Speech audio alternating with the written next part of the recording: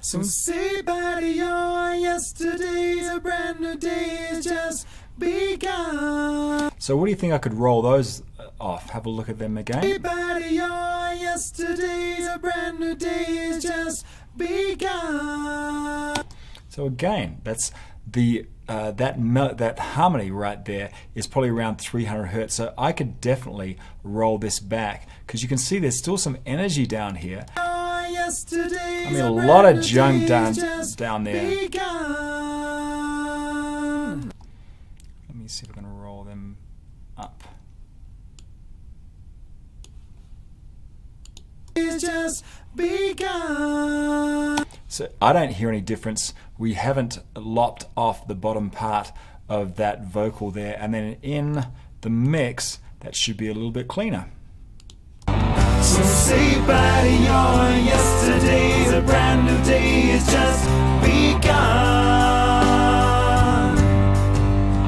The future's so bright, you got a light in your life, little one. Can I be there next to you?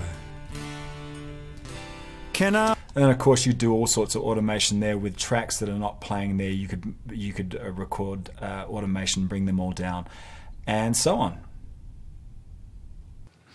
Pretty cool, huh? You now know exactly how any EQ works, and armed with the information that we learn in the EQ and action section, you can solve any EQ problem in a heartbeat, just like that. Now remember that EQ is best used sparingly. Try to make adjustments at the source with things like mic position.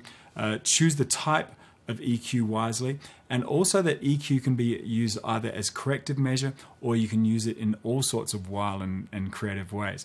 Now keep in mind that adding the same favorite bump in a certain frequency range across all of your channels can really add up to unexpected hotspots in your mix, so don't go too crazy with EQ, right?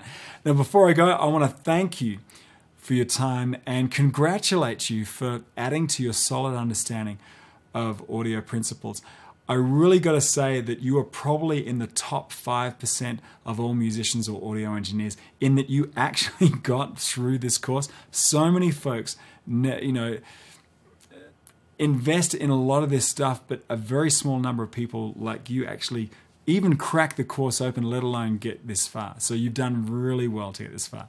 My name is David Walls. Just remember that you can download your very own EQ cheat sheet from our website. It's probably shining on the camera.